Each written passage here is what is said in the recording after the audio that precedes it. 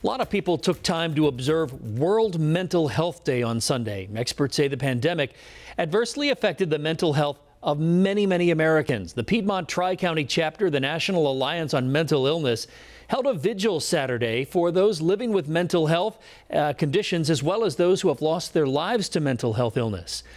WCNC Charlotte's Indira Esquiva was at that vigil, shares one woman's message of hope. Despite the volume of people touched in some way by mental illness, it's often a very lonely experience. Betsey O'Brien, who's the executive director of NAMI Piedmont Tri-County, says her son was diagnosed with a mental health condition when he was just 10 years old. In any baby book we've ever had, there's not a chapter on how to deal with something that is an emotional or behavioral crisis. O'Brien was one of the organizers of this Rock Hill Vigil in honor of World Mental Health Day.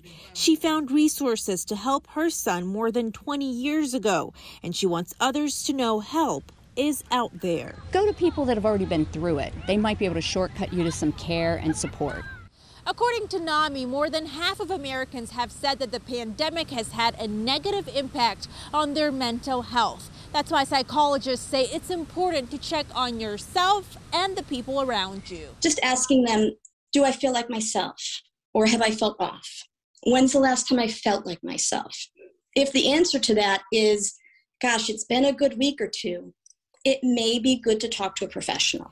Amanda Matthews works with mental health through a nonprofit called Monarch. Both Matthews and O'Brien encourage people to reach out when they need help. You are not alone. You are not in this, we're in this together, and just reach out. Braving it together in Rock Hill, Indira Esquiva, WCNC Charlotte.